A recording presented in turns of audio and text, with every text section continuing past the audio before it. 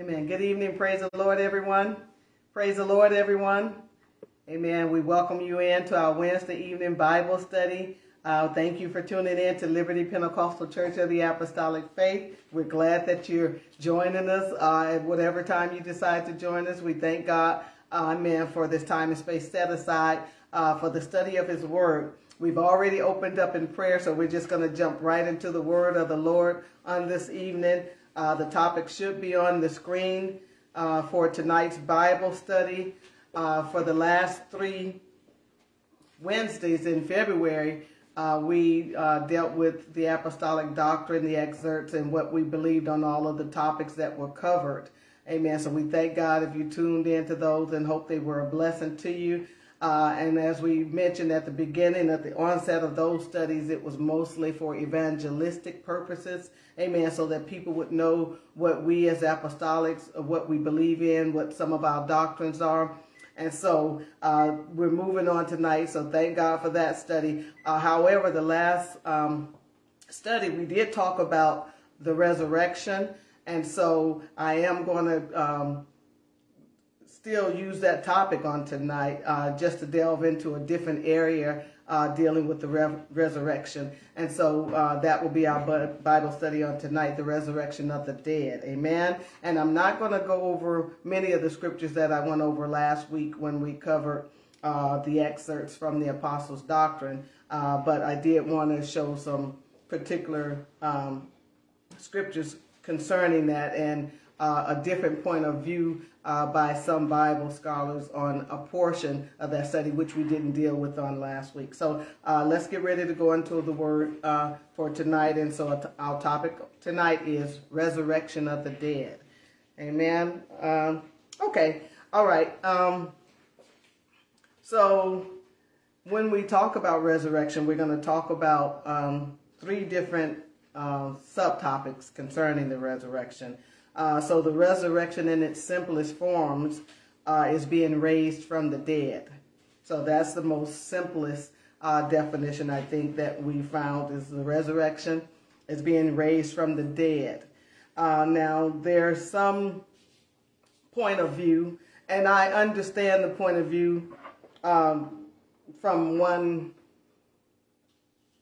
angle, but there's a point of view that says that Bible scholars claim that all who are raised from the dead are not necessarily resurrected, but some are resuscitated.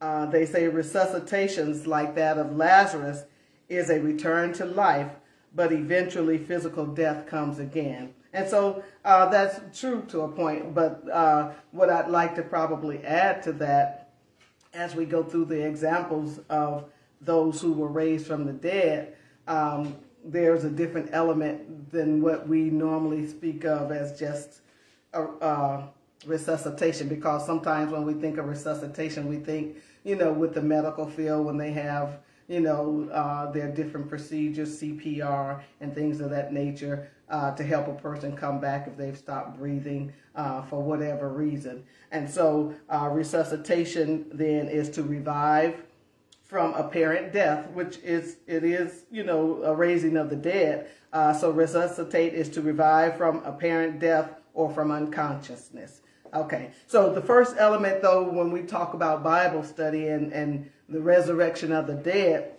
one form of the resurrection of the dead to me is a form of miraculous healing.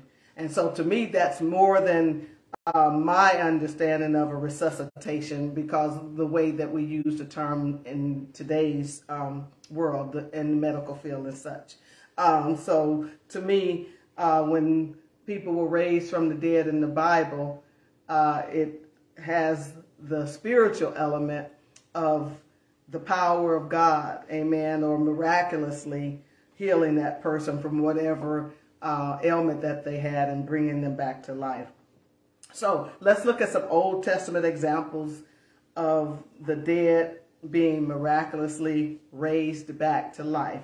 So again, resurrection means being raised from the dead or being brought back to life, raised back to life. So let's go to 1 Kings chapter 17. So again, we're talking about the resurrection of the dead on tonight, but we're going to talk about 3 different subtopics. And the first subtopic, resurrection from the dead as a form of miraculous healing. And as I mentioned, some Bible scholars just simply call it resuscitate. And by the definition of the word, it is being raised from the dead, to revive from apparent death or from unconsciousness. But when I think of it personally, I think about the medical field and how they are able, because God has given them knowledge and understanding on how to help people be revived and given them techniques and things. But in the biblical standpoint, to me, the element was miracle, which is something beyond what a human being can do. It involves the power of God coming in and raising that person from the dead. All right, so Old Testament examples of the dead miraculously raised back to life. 1 Kings 17 and 22.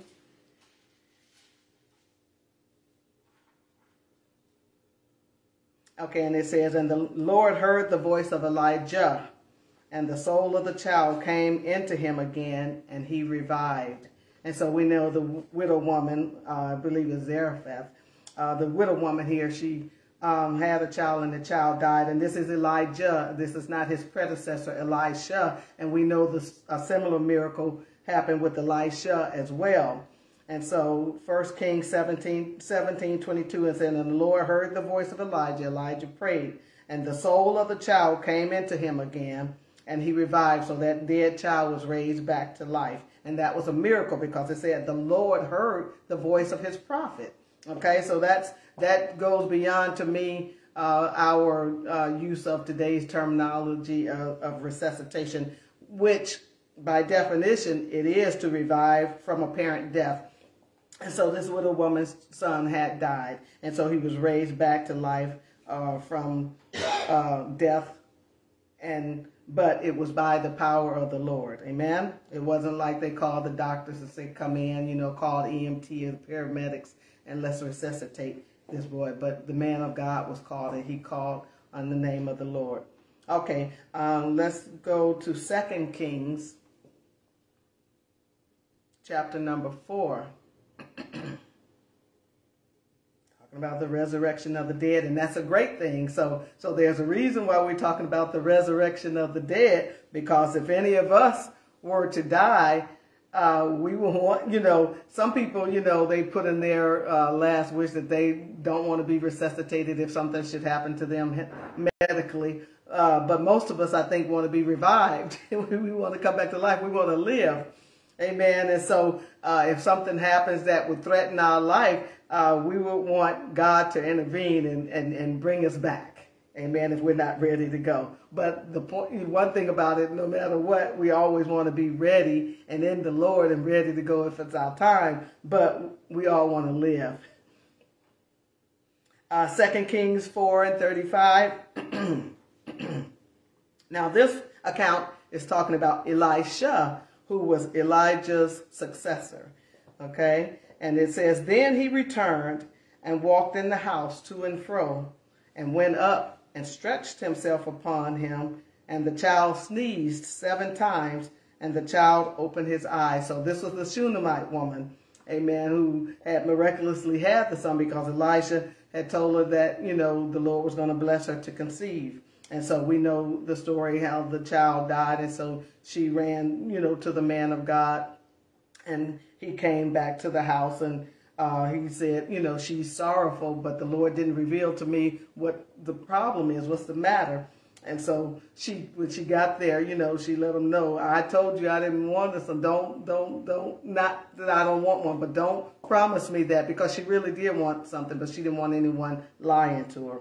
But anyway, the story here is that the child died, the Shunammite woman's child died, and so Elisha went. And it says, and he returned and walked into the house to and fro, and went up and stretched himself upon him, and the child sneezed 7 times, and the child opened his eyes. So that child was miraculously raised back to life. Amen. A miraculous healing, because the child had fallen sick and had died. Amen. Let's go also 2 Kings 13.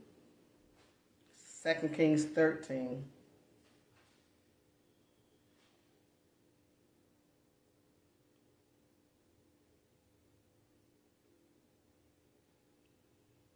Okay, so in these particular examples, if we go on the basis of what's explained here, is that these particular people who were dead, they were raised back from the dead, and they received a return to life, but eventually physical death came to them again. So I think I'm at 2 Kings 13 and 21, and it says, "And it came to pass, as they were burying a man, that behold, they spied a band of men, and they cast the man into the sepulchre of Elisha." This is the man of God that had the double portion, right? The prophet Elisha. "And when the man was let down," so they had a dead man, they were burying a man, the man was let down and touched the bones of Elisha, and he revived. He came back to life. He was raised from the dead and stood up on his feet. Amen. So again, that's the miraculous power of God. Amen. That's not because medical professionals was trying to bring him back to life. Here he was, he touched the bones of the anointed man of God, and he revived and stood up on his feet. So he was raised from the dead miraculously. Amen. By contact with God's prophet. Amen. Talking about the resurrection of the dead. So I'm sure the widow woman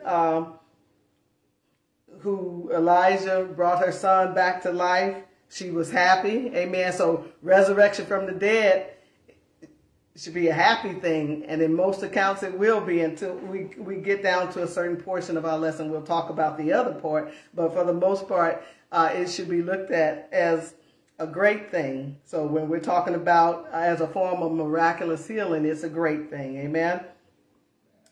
All right. Now let's look at some of the New Testament examples of the dead who were raised back to life. Can you imagine? And all of that testifies to what? The power of God. Amen. We have an awesome God. He's all powerful, almighty. Amen. He do things past, way, way past what we are able to do without him. Amen.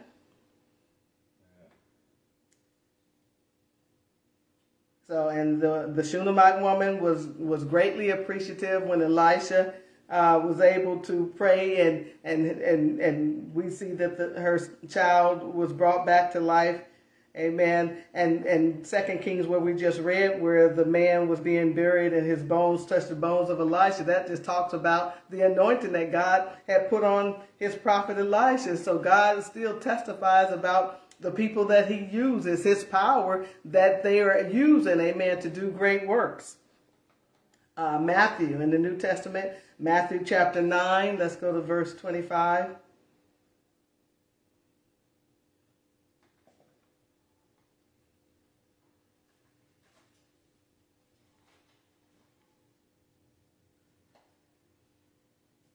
Okay, Matthew 9 and 25. And it's also written, the same story is written in Mark chapter 5, verse 42.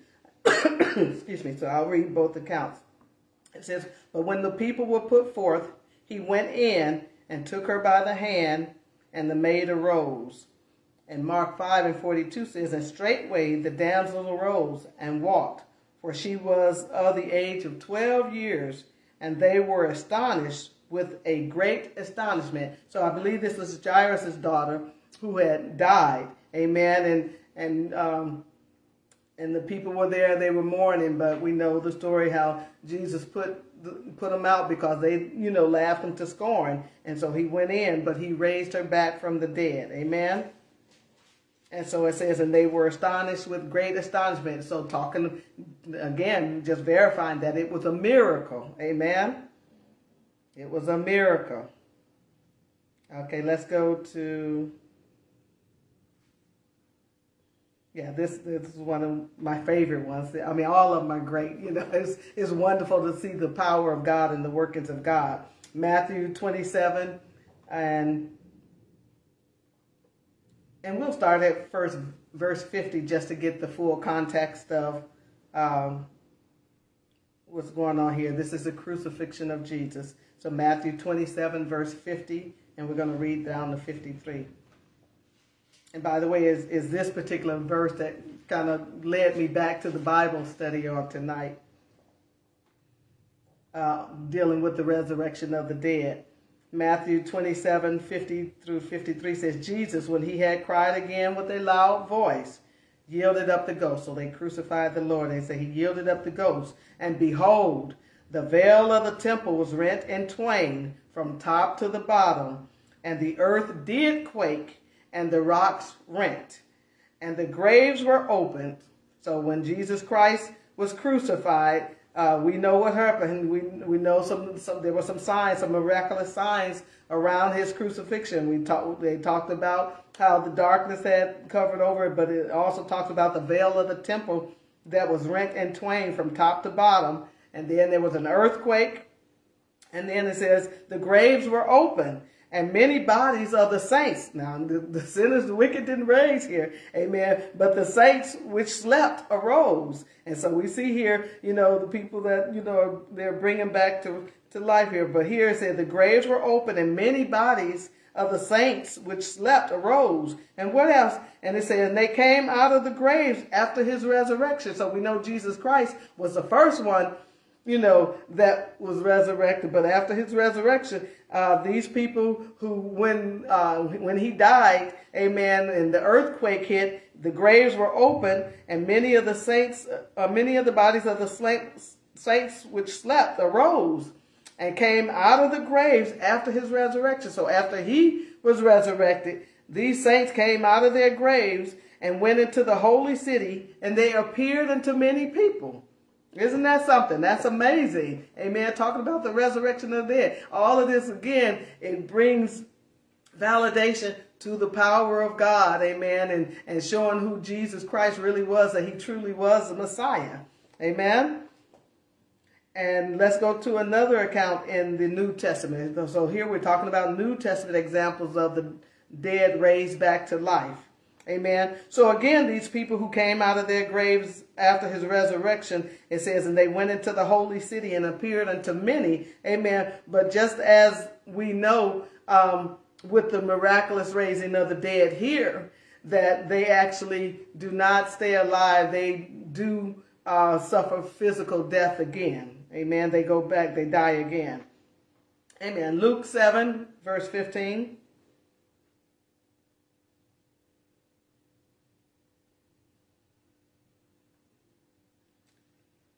And it says, and he that was dead sat up and began to speak.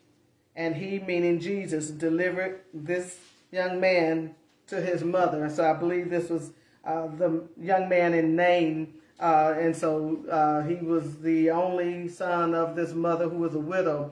And Jesus had compassion on this widow mother who had lost her son. And so he touched his casket. And he told him to arise. And so the young man sat up and began to speak. And Jesus delivered him to his mother again. So there again, another miraculous raising of the dead. Amen.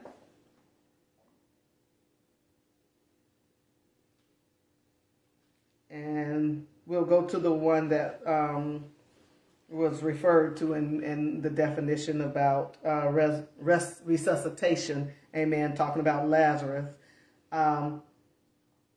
And we'll read, it's in St. John chapter number 11.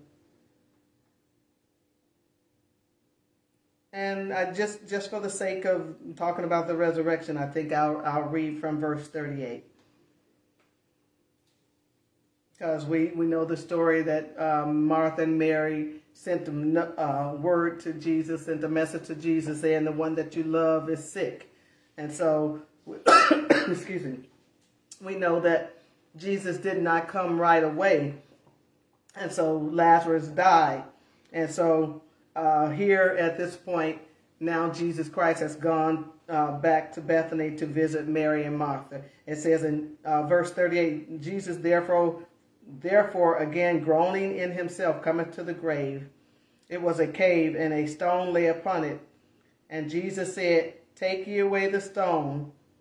Martha, the sister of him that was dead, said unto him, Lord, by this time he stinketh, for he hath been dead 4 days. So again, talking about the power of God, because if we just think about resuscitation in today's terminology, after you've been dead for so many hours, they look at it as you're not able to be brought back to life or resuscitated for the simple fact of no oxygen in the body. And I don't know all the medical terminology, but after you've been gone for so many days, so many hours, it's unlikely that you'll be brought back. But this talks to the power of God here. This man Lazarus has been dead for 4 days now. And so he's dead, you know. Amen. I'm sure rigor mortis set in and everything else. But Martha, the sister of him that was dead, said unto him, Lord, by this time he stinketh, for he hath been dead 4 days. Jesus said unto her, said I not unto thee, that if thou wouldest believe, thou shouldest see the glory of God. So here we go again, talking about when people are raised from the dead, that's bringing God glory, amen, so that people will believe in him, live for him, and trust him, amen, because when we see the power of God, that means we have hope, amen. And so he says, said I not unto thee, that if thou wouldest believe, thou shouldest see the glory of God. And so God wants everybody to know that he can get the glory. It's him that's doing these mighty, wonderful works. Amen. And we can have hope in him even today, because the Bible tells us that Jesus Christ is the same yesterday, today, and forevermore. Amen. So our hope should be in him. And when he does these miraculous things for us, we ought to give him glory. Amen. It says, then they took away the stone from the place where the dead was laid. And Jesus lifted up his eyes and said, Father, I thank thee that thou hast heard me. And I knew. So here he is praying to the Lord. Amen. And so what do we know that Elijah did? Elijah prayed for the young boy. Elisha prayed, you know. So when we pray to God, God is able to make things happen miraculously through his power and for his glory. So Jesus, we know Jesus was both human and divine. So that human part of him prayed to the Father. Amen. And he says, Father, I thank thee that thou hast heard me. So prayer, when we talk to God about situations, God is able to work, amen, and we give him the glory, amen, for using his power to bring people back to life, amen. He says, Jesus said, and I knew that thou hearest me always. So Jesus said, I know you hear me always, but because of the people which stand by, I said it, that they may believe that thou hast sent me. Amen. And when he had thus spoken, he cried with a loud voice. Amen. He's calling to the dead now. Lazarus, come forth. Amen. And so, you know, it had to be a powerful cry. Amen. Because we can cry as loud as we want to, but the dead are still in the grave unless God has sanctioned it and anointed. Amen. So it had to be an anointed voice. Amen. So when God speaks, amen, everything got to move. Amen. His word doesn't return it to him void. And so Jesus has spoken. He said, he cried with a loud voice, Lazarus, come forth. And so God's word has pinpoint accuracy, because when he said Lazarus, come forth, all the other Lazarus that might have been dead might have come up. But when he knows, the dead knows who specifically God is talking to. Amen. And so that Lazarus, the brother of Mary and Martha, rose. All the other Lazarus didn't get up, but this particular one did. Amen. He says, and when he had thus spoken, he cried with a loud voice, Lazarus, come forth. And he that was dead, here we go, the raising of the dead. He that was dead, this man was dead 4 days. That was a miracle. Amen. He that was dead 4 days came forth. He was bound hand and foot with his grave clothes, because they wrapped him in his grave clothes. And his face was bound with a napkin. And Jesus said unto them, loose him and let him go. Amen. Loose him, because God had brought him back to life. Amen. To live, you know, some more time. Amen. And we know that even after he was risen from the dead, after Jesus Christ raised him from the dead, the Pharisees and the rest of them wanted to kill him again. They were going to put him back in the grave, because God got the glory. Amen. Jesus Christ got the glory for raising the dead. Amen. Working a miracle. And they didn't want to believe in Jesus. But the works that Jesus did showed that he was the Messiah. He was God incarnate. He was God manifest in the body of flesh. He was the Son of God. Amen. And they didn't want to see it. Amen. But God did these works through Jesus Christ so that they would know, that we would know that Jesus Christ was the Messiah. No doubt. Amen. Nobody else works power like this. Amen. And he that was dead came forth, bound hand and foot with the grave clothes, and his face was bound about with a napkin. And Jesus said unto them, loose him and let him go. So we know he was raised back to life to live. Amen. Not to return immediately to the grave. So he did live some more time after he was raised from the dead. Let's go to Acts chapter 9, verse 40. And here we are. We're still talking about the New Testament people that were raised from the dead.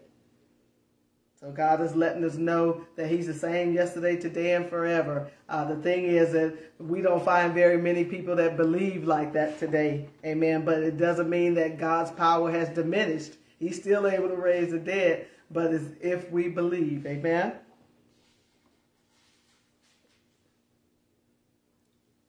And there are many testimonies, though. People do testify that they were dead and they were raised back. Amen.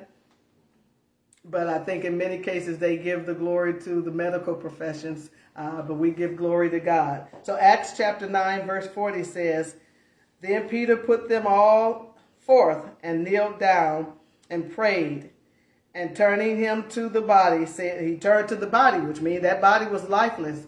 Tabitha was really dead, or Dorcas. She went by two different names, Tabitha or Dorcas. She was really dead, and they had washed her and put her on some different clothes. But when they found out that Peter wasn't far away, they called and sent for him. And so he came, and he put all the rest of the people out, and he kneeled down, and he prayed. So here, see, God said, pray to me. I know how to raise the dead. Just pray to me. Amen. So Peter prayed. It says, and turning him, after he prayed to the Lord, he turned him to the body, to Tabitha, her body, because the life was gone out of her. And he said, Tabitha, arise. So he says she's telling her raised from the dead. And what did she do? It says she opened her eyes, and when she saw Peter, what did she do? She sat up. I mean, life came back into that body. So Tabitha was raised from the dead. Amen. So we understand that Jesus Christ has given his apostles the power to do the same things that he did on earth and the same things that he allowed the prophets to do in the Old Testament. Amen. God knows how to resurrect the dead. Amen. So if we pray, amen, God can resurrect the dead. And so let's go to Luke 7 and 22.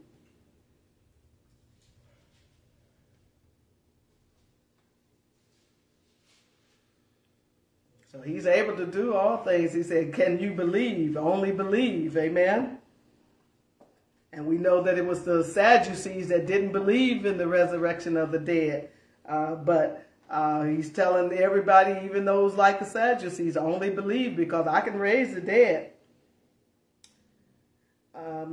Luke 7 and 22. So it says here, then Jesus answering said unto them, go your way, and tell John what things ye have seen and heard, how that the blind see, the lame walk, the lepers are cleansed, the deaf hear, and the dead are raised. To the poor the gospel is preached. Because John the Baptist was in prison, he sent his followers to go ask Jesus Christ, are you the one, or do we look for another? Are you the Messiah, or do we look for another? So Jesus didn't say, yeah, I'm here. He just said, go tell John this. Tell him what you see. Tell him the things you have seen and heard. How that the blind see, the lame walk, the lepers are cleansed, the deaf hear, and the dead are raised. And to the poor the gospel is preached. So God wants us all to know that he gets the glory for raising the dead. Amen. And even if he brings someone back through mouth-to-mouth resuscitation or whatever, the CPR that we use, God still gets the glory. But there are some people that are working that without the power of God. Amen. But God, we know God allows it. But we want to talk about the miraculous. Amen. So the miraculous is what human beings cannot do. They can't bring that body back, that breath back into the body unless God does it. Amen. Okay, so the second point, so that was the first point we wanted to look at as far as the resurrection of the dead. So the first point was the miraculous healing, amen, bringing people back to life after they have died from some type of ailment. Amen. Bringing them back to life again. The second point in the resurrection of the dead is the resurrection of Christ. Amen. We want to look at the resurrection of Christ. And so the resurrection of Jesus Christ is a central truth of the gospel. Amen. Central truth of the gospel. Amen. Very important part of the gospel, the death, burial, and the resurrection. Amen. Of Jesus Christ. Amen. So the resurrection has great impact. So the historical event whereby Jesus Christ came back from physical death to newness of life with a glorified body. Amen. The bodily resurrection of Jesus is one of the central tenets of the Christian faith. His bodily resurrection validates the claim that he is both Lord and Christ. It substantiates that his life and death were not just the life and death of a good man, because some people in other religions say Jesus Christ just was a man, and some say he was just a prophet. But there are other people in other religions, and none of them has raised back from the dead. Amen. Amen. So he brought life.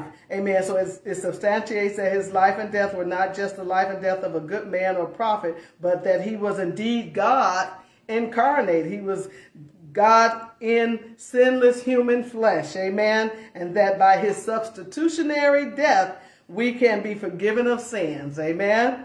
So we have to understand again that the resurrection of Jesus Christ is a central truth of the gospel. Amen. If he didn't raise back up, then are we dead? We're still dead in our sins. Amen. Those that believe in him. And so I think Paul wrote it in 1 Corinthians chapter number 15. Amen. But we have to remember, because he had the power and he rose up, then we can rise also. Amen. That's our hope. Amen. That our bodies can be redeemed because he rose. Amen. With all power. He said, all power is given unto me in heaven and in earth. Amen. Amen. So we thank God for that resurrection power, because it gives us hope that we can be raised from the dead.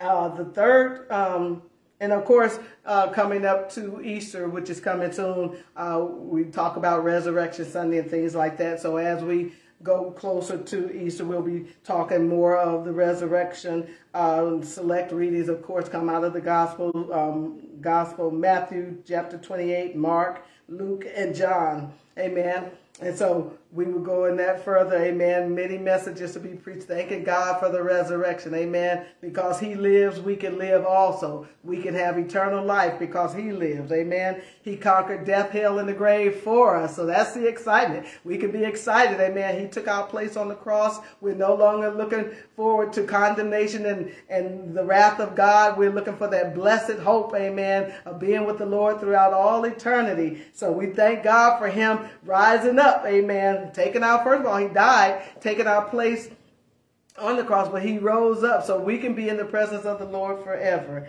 Amen. So on last week, which I probably won't go too deep into this part, because last week we did cover it, the catching away of the saints. And so, of course, we read Thessalonians 4:13 through 18. So that's a part of the resurrection. Amen.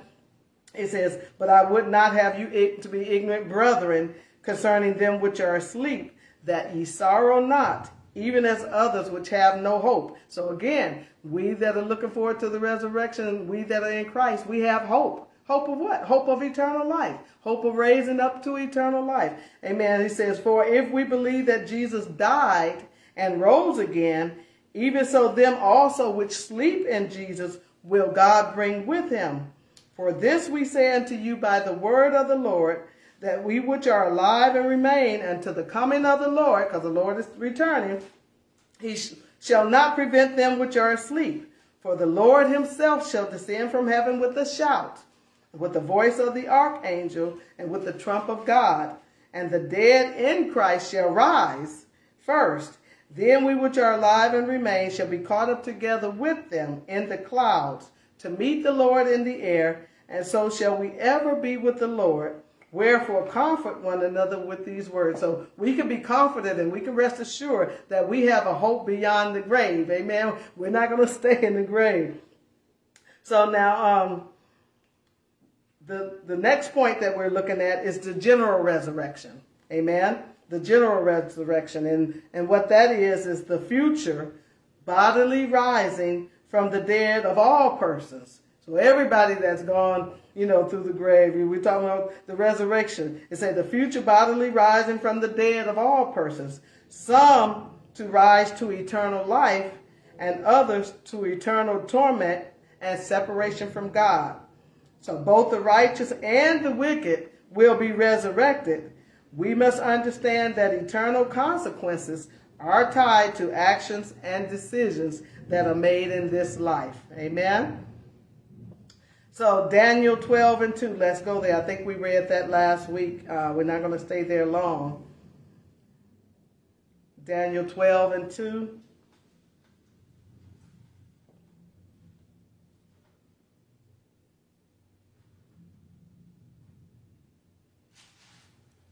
And it reads, "And many of them that slept in the dust of the earth shall awake, some to everlasting life, and some to shame and everlasting contempt."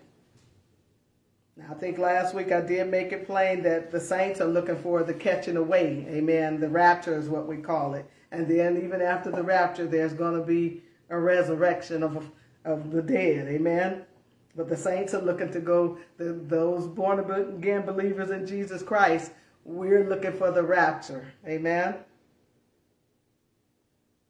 Let's go. Okay, so now we're going to talk about promises to believers concerning the resurrection. So here are some of the promises. So believers may be confident facing death because God will not leave the believers destitute. So while we talk about resurrection of the dead, that means it gives people hope. Amen. Those that are looking for God, those that have been obedient to God, amen, it gives them hope. So believers may be confident when we face death because God will not leave the believers destitute. He will redeem believers from the grave and take them unto himself. So death is not final.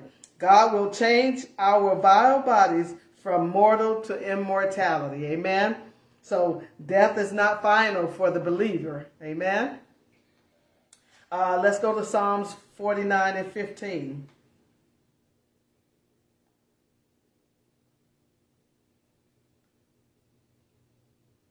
Again, we can be confident.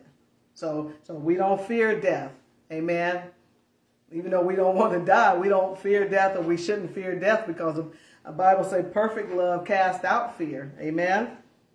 So we shouldn't fear death. We all want to live, I think, but we shouldn't fear death. So we have confidence facing death because God will not leave us destitute. Amen. 49:15 says, "But God will redeem my soul from the power of the grave.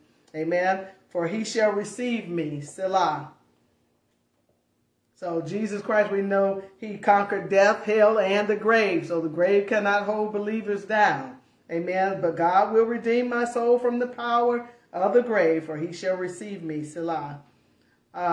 Let's go to John 5:25.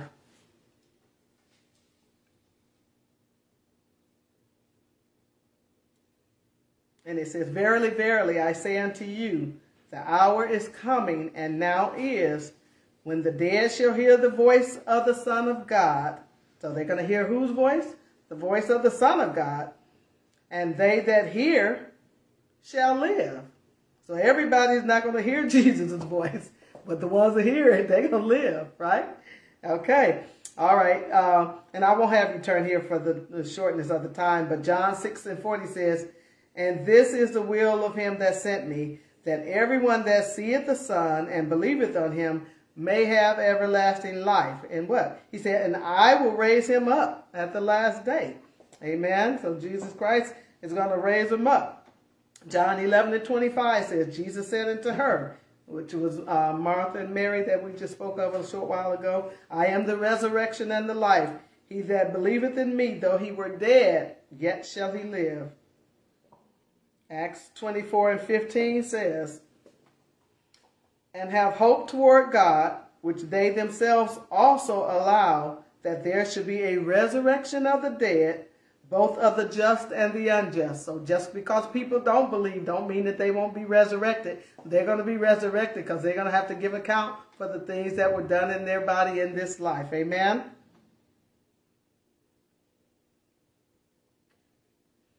And I won't read that one again because we just read that. 1 Thessalonians 4 and 16 again says, "For the Lord himself shall descend from heaven with a shout, and with the voice of the archangel, and with the trump of God, and the dead in Christ shall rise first." Amen. Now, there are some doubts concerning the resurrection. So there are people that don't believe now, or they have doubts, right?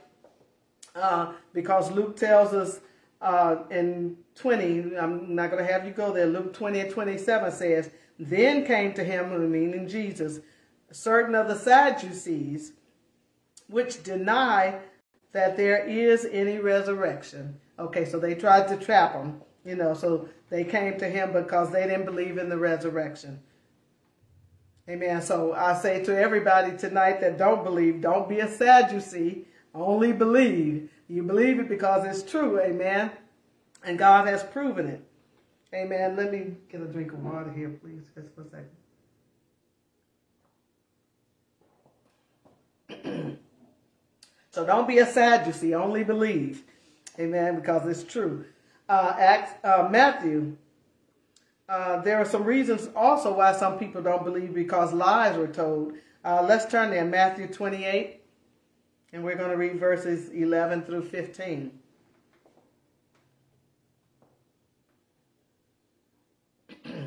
Now, Jesus Christ had ascended, and the soldiers knew, and they saw the angels there. But it says, "Now when they were going, behold, some of the watch came into the city." The guards that were there, they came into the city and showed unto the chief priest all the things that were done. So they know Jesus Christ raised from the dead. But what they did is they ran,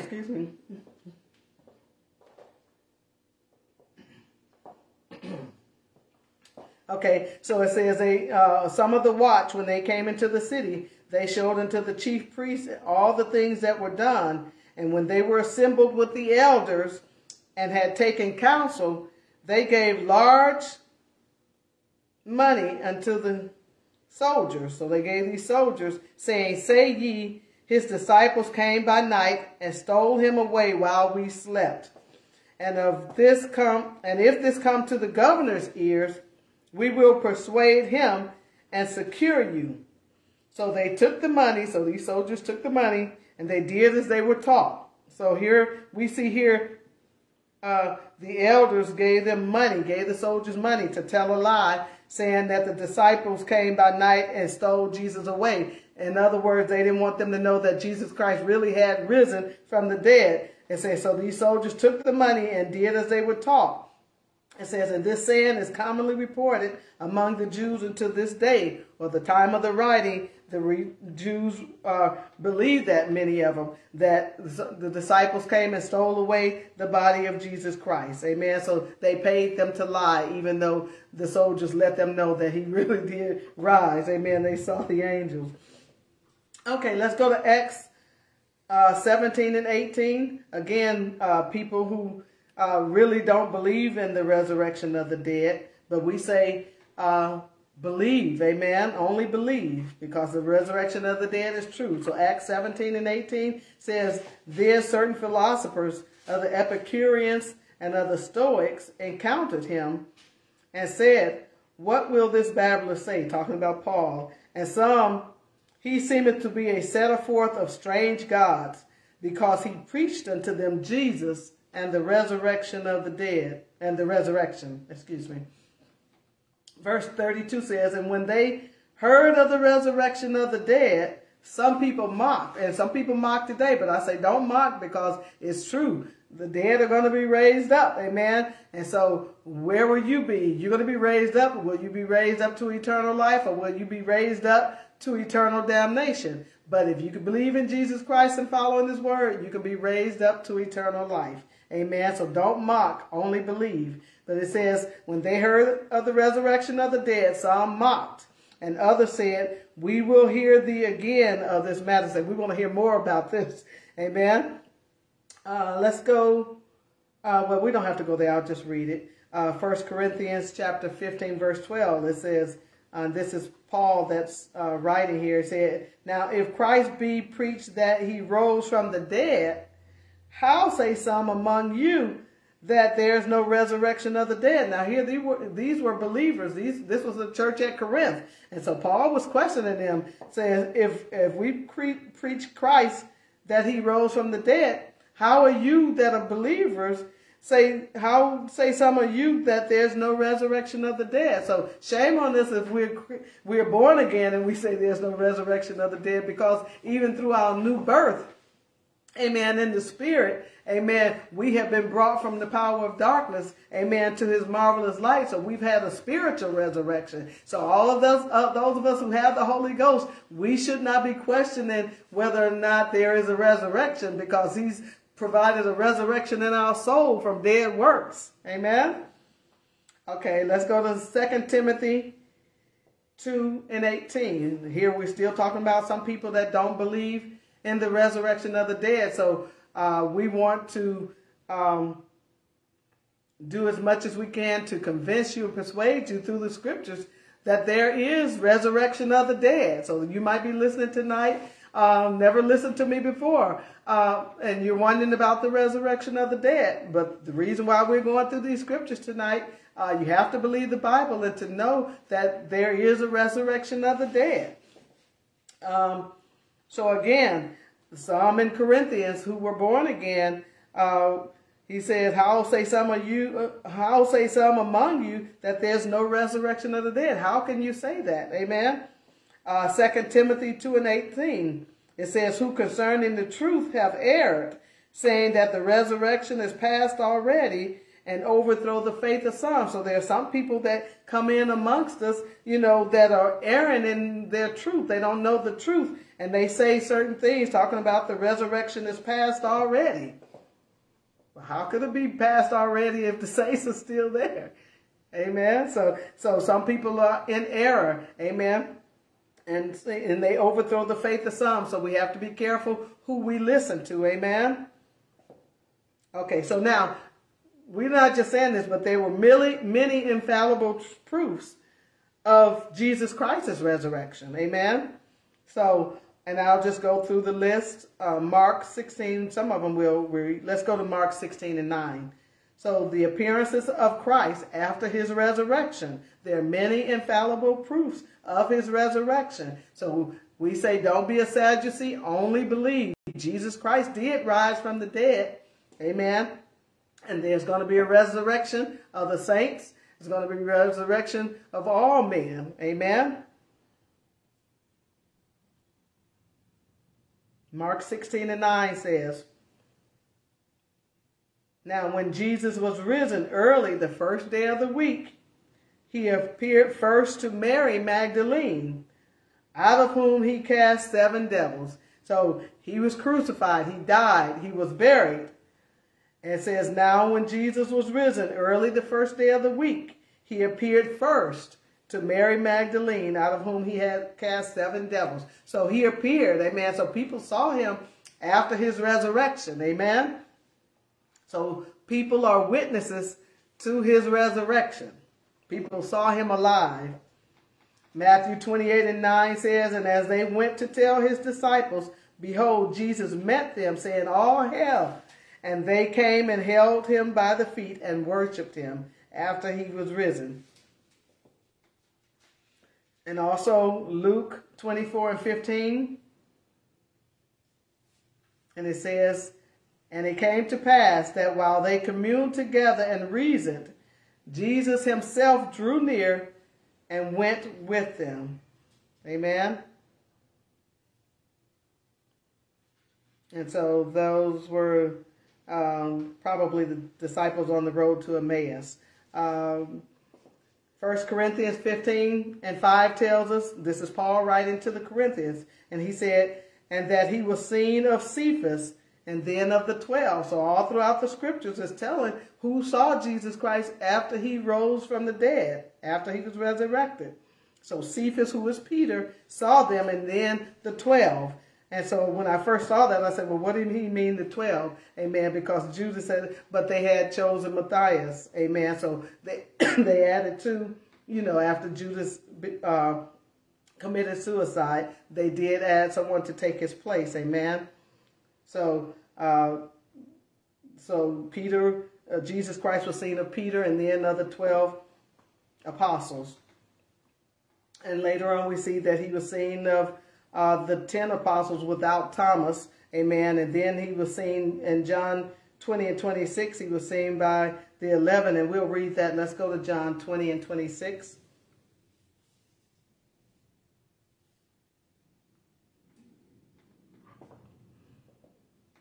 And it says in John 20 and 26, and after 8 days again, his disciples were within, and Thomas was with them.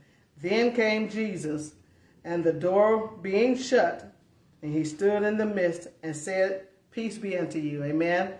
So he can go through a whole different dimension in his glorified body. Amen. So the doors were shut, but he appeared. Amen. And so at this point, he told Thomas, he said, reach hither your fingers in the nail print, because Thomas had said, until I reach my finger in his nail print and put my hand in his side, I won't believe that he rose. Amen. But we know after Jesus appeared, he said, my Lord and my God. Amen. He knew that Jesus Christ had risen. 1 Corinthians 15 and 6 says, after that he was seen of above 500 brethren at once, of whom the greater part remain unto this present, but some are fallen asleep. So that was Paul writing. Amen. Saying that Jesus Christ was seen after his resurrection of above 500 brothers. So a lot of people saw Jesus Christ after he resurrected. Amen. And so all of that is just to show us that Jesus Christ showed himself alive by many infallible proofs. 1 Corinthians 15 and 7 says, and he was seen of James. Amen. And then Luke 24 and 50, it says about those that were there when he ascended, and he led them out as far as to Bethany, and he lifted up his hands and blessed them. Amen. And we know that he ascended. And then at Paul's conversion. Amen. So Paul here, he's the one that's writing most of this in Corinthians in these letters.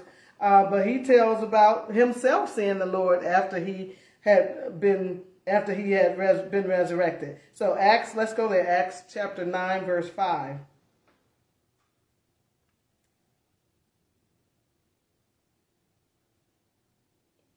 Acts 9 and 5. And it says, and he said, who art thou, Lord? And the Lord said, I am Jesus, whom thou persecutest. It is hard for thee to kick against the pricks. So Paul was letting them know that when he was apprehended on the road to Damascus, he saw Jesus. He saw the Lord. The Lord appeared to him. Amen. And he'll say it again in 1 Corinthians. He says it 1 Corinthians 5 and 8. So let's go there, because this backs up what he said in Acts chapter 9, verse 5. So some people don't believe that Paul actually saw Jesus after his resurrection, but Jesus did appear to him. When he was knocked to the ground in that great light, who do we suppose that great light was? Amen. 1 Corinthians 15, verse 8, and it says, and last of all, this is Paul talking, and last of all, he was seen of me also, as of one born out of due time.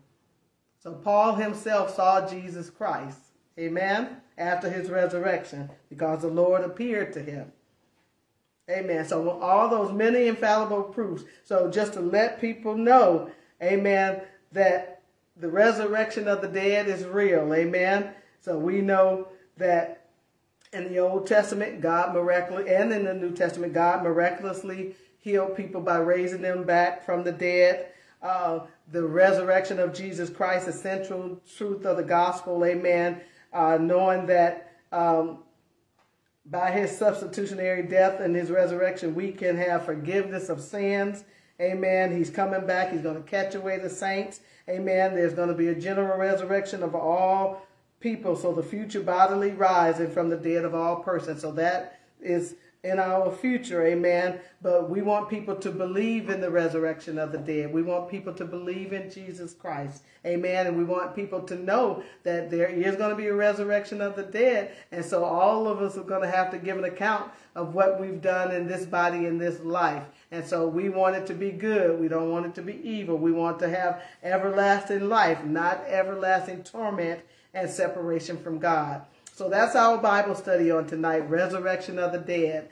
So we want people to believe. Don't be a Sadducee, but believe in the resurrection of the dead. Believe that Jesus Christ rose from the dead. So there are many religions, amen, out there, but only one religion where the God, the creator of the heaven and earth, actually was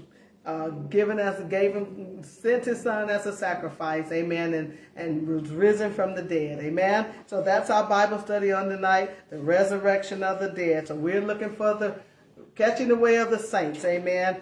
But everybody is going to rise one day, but we want to rise to everlasting life. And so if you're not saved, if you're not born again, please become born again of the water and of the Spirit. Be baptized in water in the name of Jesus Christ. Be filled with the Holy Ghost, which is initial evidence of speaking in other tongues, as the Spirit of God gives the utterance. And then walk that holy and righteous life until Jesus Christ returns. Thank you so much for tuning in. Please give us a call if you want to schedule a baptism, schedule counseling. If you want to be a member of this church, please give us a call and let us know. Blessings to you is our prayer. Amen.